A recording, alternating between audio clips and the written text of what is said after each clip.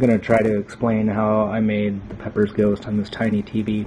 This is a tiny TV by Tiny Circuits. It's got some built-in movies, but you can add your own. So what I did is on one of these channels, it's got two movies, or two clips, put together. One is just the spinning hand, and one is the hand emerging.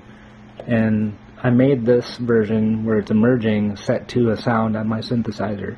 In the video, I've got it laying down like this, and then I use this little bell jar that I got on Etsy, and it's just like my other Pepper's Ghost projects where there's a reflector inside. So I made a tiny little piece of polycarbonate that fits in here at an angle, and I've got a little tiny piece of tape in there. You can kind of see it in there now.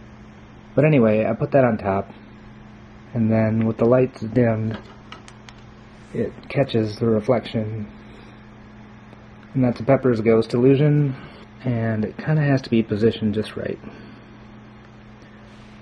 So it comes and goes, and then when it goes, it just goes back to the hand like this, okay? So that's how I made it. You could make something like this if you wanted to. You just need the stuff, and so that's how I did it. Yay!